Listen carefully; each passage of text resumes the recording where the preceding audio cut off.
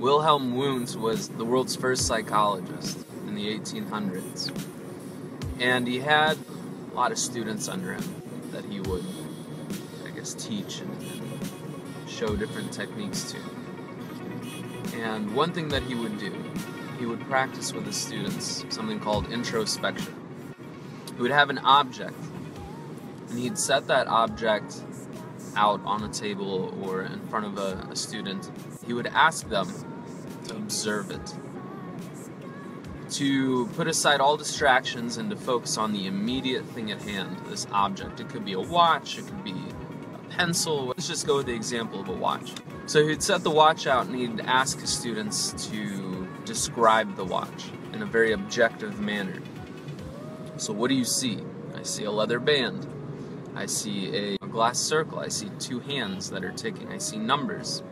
So that's what they see. And then he'd tap into something a little different. Not just what they observe, but a sense of awareness.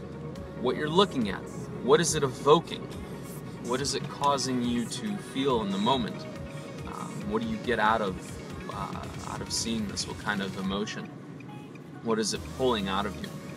And so the student would describe it. Maybe one person would say, well, when I looked at the leather band, I felt a sense of confidence because it reminded me of my father's watch or something. And so he would focus more in on the emotive response as well.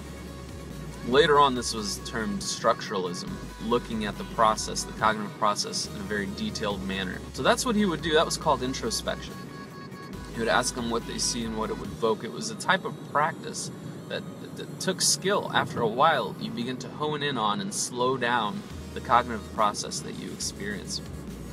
And so my question, something that I've been throwing around in my mind, is this something that we do constantly?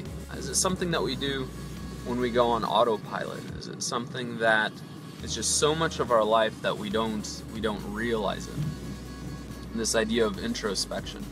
Do we behave in a manner that's so automatic that we no longer know what is causing the response? We no longer understand what's happening. We're just so quick. And then, does it happen intentionally too? So is it two-sided? Do we naturally experience this? But then are there times in life where we intentionally do this? Where we pause, we stop. I think of maybe a church service. We meditate, we focus. Maybe on when we're doing homework or an assignment or a task at work. We have this deep level of introspection that is very focused, and we're in tune with what we're thinking and what we're feeling. But when does it turn off and on? And what points do we experience that transition? Do we even realize that we're experiencing that transition?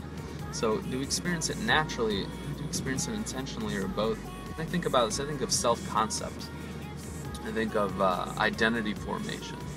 That we can use this skill in the manner that Wundt would work with his students to hone in on it and make it an identity formation exercise, where through this process we can learn more about ourselves, about others, and about the world. I think the same sort of idea that the more you learn about your creator, your beliefs, the more you understand yourself and the world that you live in. Just the other night, every Wednesday night, we have to take the trash cans clear up to the curb. And last night, if any of you guys were outside, you've noticed a full moon. And it lit everything up. And as I was taking the trash cans up to the curb, I noticed something. So I'd noticed that when I was younger, I would have this type of fear of the dark, or if I'm walking through woods or like a wooded area, or I see a wooded area, I would grow a sense of fear with, in regards to the unknown, the environment around me. I can't see what's there, so I'm afraid. And the moon, last night it lit just the pathway, so I couldn't see into the brush. And I realized I didn't have a sense of fear. Now, there are many components to why. I mean, I have Christ in my heart. That's something I tell my daughter all the time, so why would you fear anything?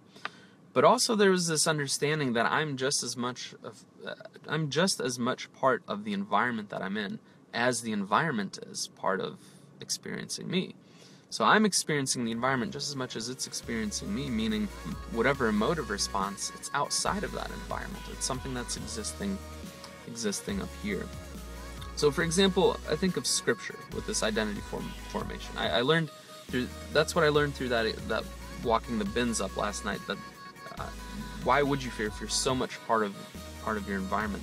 It wouldn't make sense. But I see scripture in that light too.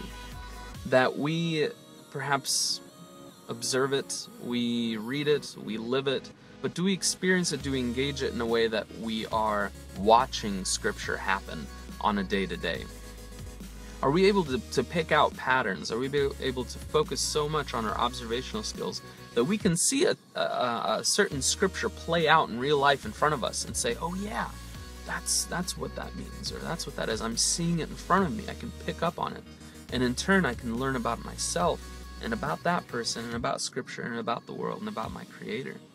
I wonder if we live that way. It makes me think, are we active participants of our own reality?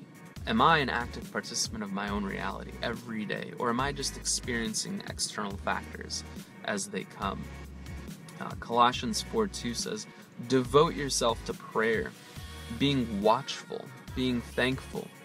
It's a devotion. It's something that you spend time in. With practice comes mastery. Are we just floating through life reacting? Or have we built and practiced the ability to observe patterns and our place in the universe? I think that is active observation, not sitting on the sidelines, but also making wise decisions as we weave through our own narrative. Viktor Frankl, a psychological theorist and Holocaust survivor, said, between stimulus and response, there's a space. In that space is our power to choose our response.